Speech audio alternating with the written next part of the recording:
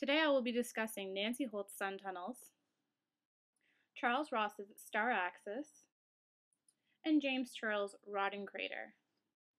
My main focus is how the uncommonly used mediums of light, space, and other celestial phenomena are the main means in which Holt, Ross, and Turrell represent the concept of time. While the inspirations and the natural materials that these artists use are similar, the artworks are executed in completely different ways, each with a unique intent and purpose. On a 40-acre plot purchased from the government in northwestern Utah desert, 4 concrete pipes are laid out in an open X position 86 feet long on the diagonal. These works are the sun tunnels of Nancy Holt, and in common with artwork of Ross and Turrell that I will discuss later, they are situated in a remote desert location.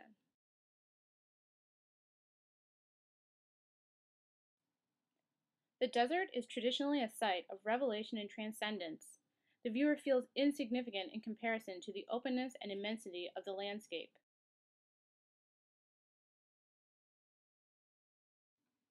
In the desert, one's sense of scale is stretched. This is certainly one of the emotional factors in the decision to choose the desert as a site for sun tunnels, star axis, and Rodden crater. However, there are also practical reasons such as atmospheric clarity and the absence of light pollution in the night skies. All 3 artists embrace this notion of relativity and revelation. The sun tunnels are arranged to align with the year's extreme positions of the rising and setting sun on the days of the summer and winter solstices. The solstice's sunrises can be viewed across the axis of the structure, which emphasizes the importance of sun tunnels orientation. By marking the yearly positions of the sun on the horizon, Holt indicates the cyclical time of the solar year. The landscape of this site is overwhelming to the viewer, and Holt sought to bring this vast space of the desert back down to human scale. The concrete tubes concentrate the view of the landscape and the light, sharpening one's perception of the seemingly endless desert panorama. Through the tunnels, parts of the landscape are framed and focused.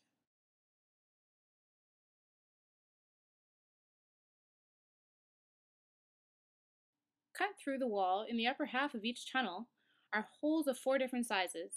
These correspond to the size of the stars and their arrangement in the constellations.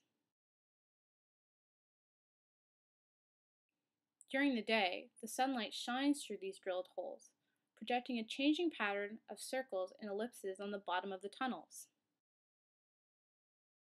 The sun, being a star, is casting spots of starlight in through the star holes, so that when the viewer walks through the tunnels, they are in effect walking on stars, bringing the sky down to earth and making it tangible for the viewer.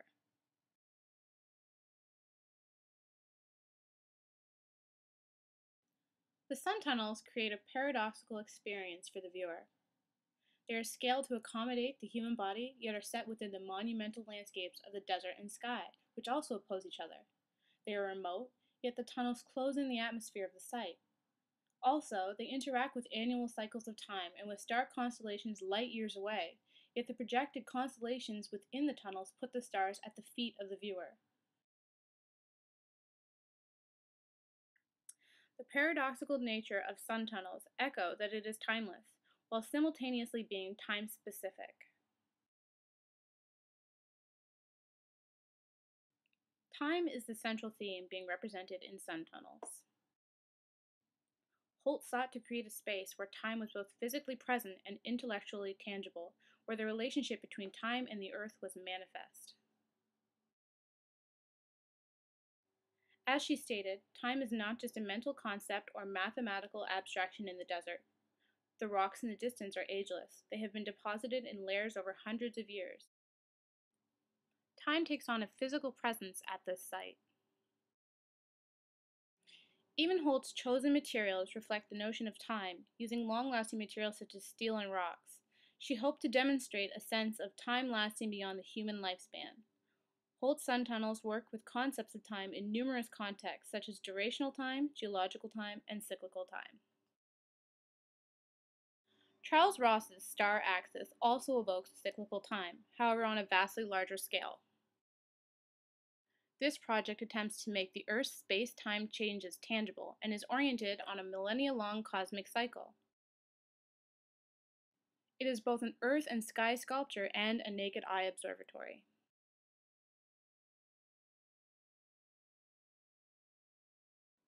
The name, star axis, refers to the axis upon which our Earth rotates and to a phenomenon called precession. Precession is the phenomena of the Earth's spin in space, which is not stable but actually wobbles in a great 26,000 year cycle.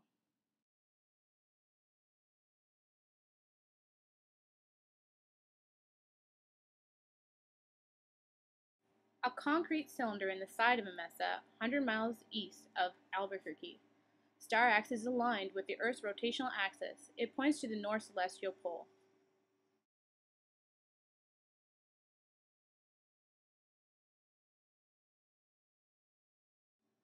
It is a five-part structure designed to give the awareness of the motion of the universe in relation to the viewer. The central element of star axis is an 11-story tunnel set parallel to the Earth's axis to frame the celestial pole. As one climbs the stairs inside the tunnel, one will see increasingly larger circles of the sky. These will each represent the orbit of Polaris at a different point in history. Each stair is dated to indicate in which year it is representing. The shadows will describe the Earth's rotation in terms of huge time spans and minuscule ones, from eons to seasons to minutes. The viewer will move back and forth through time, following the pattern of the 26,000 year cycle of the Earth's axis.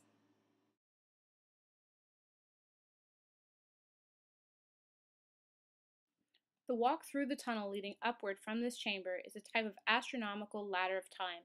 Because precession is a cyclical process, any observation made within the tunnel represents a view of a time from the past and the future. The space becomes time. Ross intended the work to give the viewer the feeling of standing at the boundary between earth and sky, and at the site within the desert, both of these elements have equal strength. Only an hour and a half from Santa Fe, Star Axis is also at the boundary between civilization and wilderness. As he stated, one does not have to leave the modern world completely to remember one's place among the stars. All that is needed is a place of focus, and Star Axis provides this space. It is a site of heightened focus where an individual can experience the movement of the universe in relation to his or herself. Ross's star axis is fundamentally an exploration of both time and light. Like Nancy Holt and Charles Ross, James Turrell works with time and light in Rodden Crater.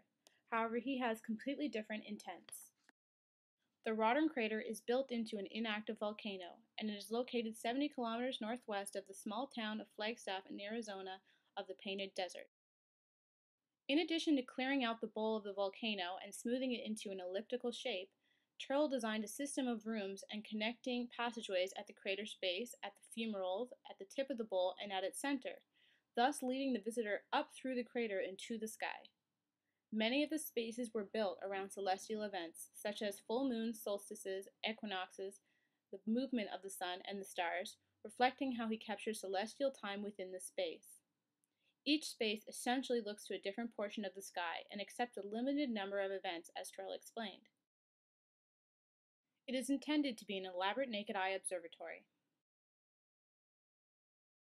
The sequence of spaces that lead up to the final large space at the top of the crater magnify events, intensifying the experience of light by isolating and emphasizing it. Turrell describes his viewing chambers as apertures in which the artwork not only opens to the sky, but actually enables an opening of the perceptual field to the viewer. Turrell seeks to create an individual experience by producing a situation for the viewer. The Rodden crater was designed to create an intense perception of light and celestial events. The viewer gets the perception of being capable of grasping the light. It becomes tangible in the space.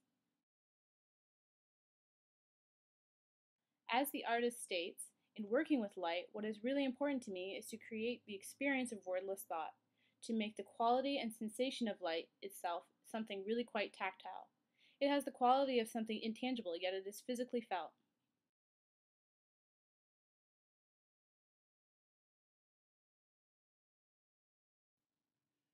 It is not so much observing the events, but observing something that has happened inside the space.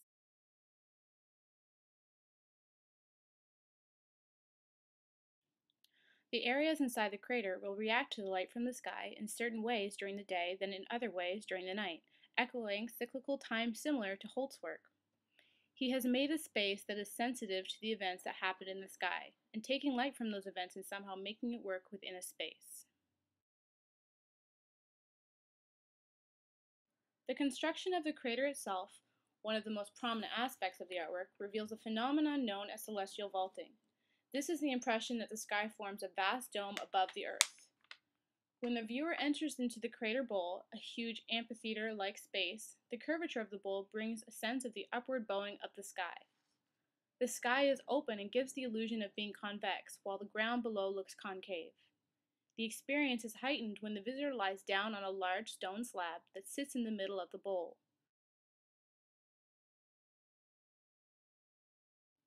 Through this disorientation, the boundless sky stretches the visual field to its furthest reaches.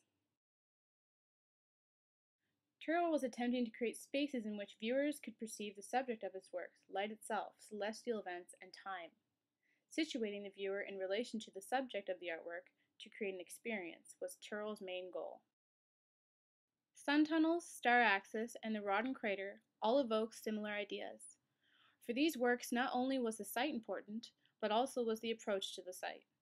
As the viewer approaches the site, the work becomes visible from miles away in its vast natural landscape. The artwork became something to visit in itself, rather than one of many artworks in a museum to see. Each of these works can exist only in their particular place, evolving out of the site. Also, each artwork is integrated directly into the landscape. For Charles Ross's Star Axis and James Turrell's Rodden Crater, the artwork had to feel as if it was grown from the earth, and that it had not imposed but was found in place and discovered from the land. As Turrell explains, he did not want Rodden Crater to be a mark upon nature, but to be enfolded in nature in such a way that light from the sun, moon, and the stars empowered the spaces. This is an idea not unlike Ross's works. Although less obvious and in a different way, Nancy Holt's sun tunnels also fit into the desert landscape. Despite their industrial production, the sun tunnels respond to the natural landscape because of their color and their material, concrete being made a hardened mixture of sand and cement. Also, the artist views her work as inseparable from the site because of her own experiences of time and space in the desert and of its specific local contours which form the piece down to the very last detail.